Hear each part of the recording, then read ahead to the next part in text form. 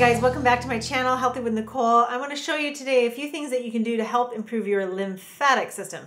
So we are often hearing about doing detox programs and detox this and that, but we never talk about our lymphatic system, and this is actually a big part of your cleansing system. So all of our body, we have our natural built-in way that our body cleans itself, and that is through our excretory system, the organs that excrete something. So your kidney, your liver, your lungs, your skin, right? So all of these help to clean our body, but the thing that we miss out on is the lymphatic system, which is the fluid part of your blood and your body that is carrying all the toxins and metabolic waste out of your body. And so we have lymphatic ducts that run from head to toe in certain areas of the body, and oftentimes lack of movement will inhibit those from doing their action of cleaning the body. So anything we can do to help the lymphatic system to keep moving is helpful. The worst thing we can do is let the lymphatic fluid sit, become stagnant like a cesspool. So we want to be able to move it, keep the fluid moving. So staying hydrated,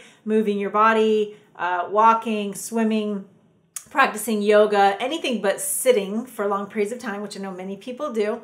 And then there's a couple of the things that you can do to your skin and body that really help to move that lymphatic fluid. One of them is deep breathing. So deep belly breath, big inhales through your belly and exhaling out.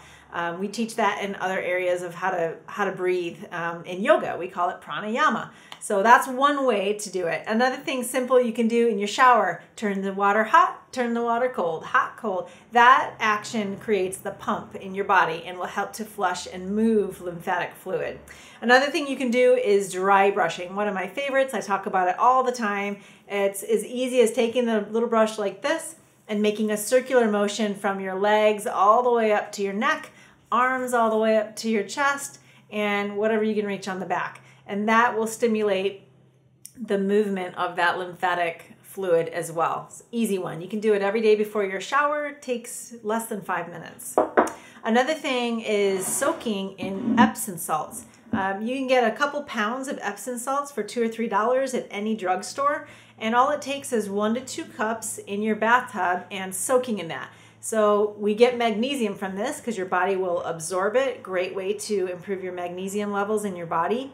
Also, it will help to calm your muscles and soothe sore muscles. So we get really tight. Many of us are sitting at a computer driving. We get that slouching. The neck gets tight from stress and the ears are coming close to the shoulders, right? So anything to relax those muscles, and magnesium salt baths do a great job of that. Feel free to add essential oils that have other calming and sleep-inducing effects. But overall, that'll be great to help move the lymphatic fluid through your body.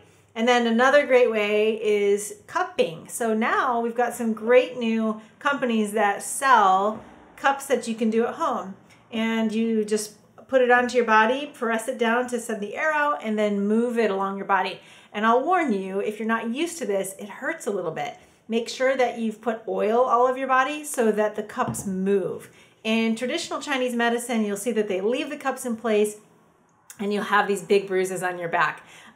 We can avoid that by moving and keeping the cups moving. As long as your body has oil on it, the cups will move, and that increases the movement of the lymphatic fluid as well. So remember, the lymphatic fluid is the toxin part of your body that carries all that metabolic waste and other toxins out of your blood and out of your body. So staying hydrated, practicing some of these techniques to keep the lymphatic system moving is your best bet. If you want to find more ways to take care of your body, check out my website, healthywithnicole.com, and you can follow along with the 30 days of self-care as I guide you with my book, 6 Steps to Self-Care, and in 30 days, how to change your whole body, your whole health, and step by step with these videos. Subscribe to my channel and you'll see all the other videos that I have here to show you how to do stuff just like this.